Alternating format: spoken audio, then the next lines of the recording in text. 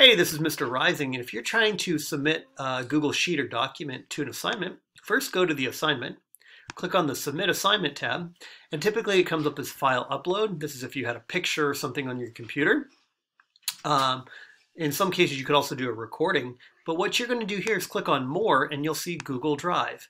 And then if you haven't already, you might have to link your Google Drive student account, your school Gmail account. But basically, once you've done that, it'll say, oh, here's your files. You can go find your file and then attach it. And right down here, hit a submit assignment.